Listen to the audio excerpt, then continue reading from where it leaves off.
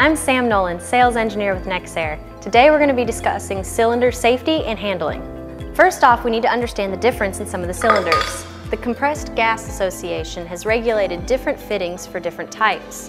590 being industrial air, 580 being your inert gas, 540 being oxygen, and 320 being your CO2. These different fittings ensure that the proper hoses and connections are always put to the proper cylinder. Nobody wants to confuse your oxygen for your CO2. That's never good. And so it's really important to check along the top of the valves and on your fittings to ensure that they match prior to trying to install them. Never use connectors to install improper fittings together. That just means you're using the wrong regulator or the wrong line. For cylinder safety and handling, it's always important to ensure that any caps are tightly fixed onto the cylinders before moving, before handling, and before lifting. When lifting a cylinder, you always focus on either using a belly strap or by leaning it forward and tipping it onto a top. Never use an eye hook in these caps. These are bump caps made for side pressure, not for lifting. The threads will come off and the cylinder will fall. That is never good when you're dealing with this amount of pressure. Before welding, it's always very important to inspect the cylinders. Always look on the outside for any signs of arc burn or any soft spots that could be caused by rust damage, especially if you keep your cylinders outside. So whenever you have a cylinder that's been sitting for a while, it's always important to ensure that there's nothing built up on the inside of the cap or on the inside of the actual cylinder. So always look for things like spiders, wasps, dirt. Birds love these things for nests, so always keep an eye out for anything, any debris that could get in there. It's also important if you have a mixed gas to inspect the side of the cylinder for a stamp that says DT. This stands for dip tube. A dip tube is a tube that goes all the way to the bottom of the cylinder and has a lot of holes in it. This ensures that should the gas settle out and the CO2 or oxygen become separated from the argon, you're getting the proper gas mixture.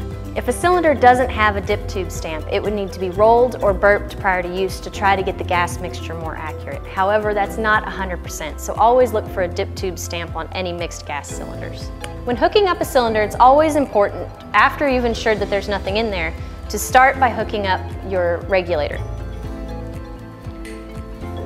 Start by hand tightening the regulator as far as possible. Always stand on the back side of any valves or openings to ensure that if the gas does come out and there's a failure in the regulator, that there's no damage to a person. Especially in oxygen. If you have an oxygen regulator, do not use it for any other gases, especially air. A small amount of oil or grease inside an oxygen regulator can cause failure in the whole system. After the regulator is hand tight, it needs to be tightened with a wrench.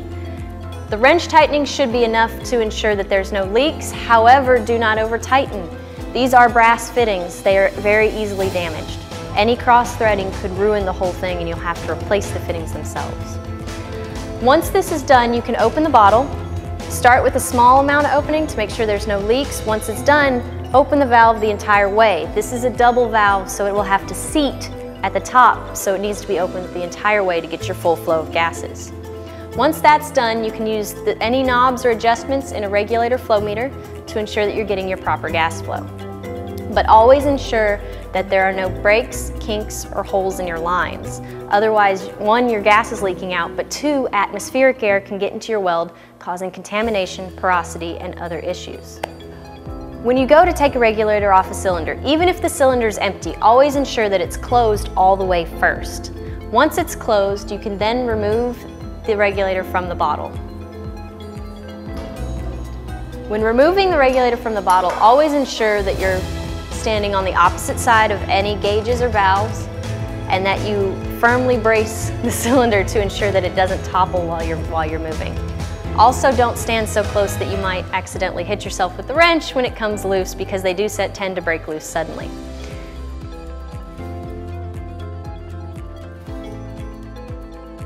When you go to move a cylinder, empty or full, it's very important to ensure, one, that your cap is all the way on. When the cap is secured all the way on, you won't be able to tighten it any further. It also needs to be chained to a dolly or onto a pallet to be moved. Do not roll cylinders across the floor by hand. If you're moving a cylinder and it starts to fall, don't try to catch it. This is where the most injuries related to cylinders come from, is when people try to catch these. There's nowhere to grab, and so you end up dropping on yourself or injuring yourself trying to catch them. So when moving them, always use a dolly and always ensure that everything is properly secured.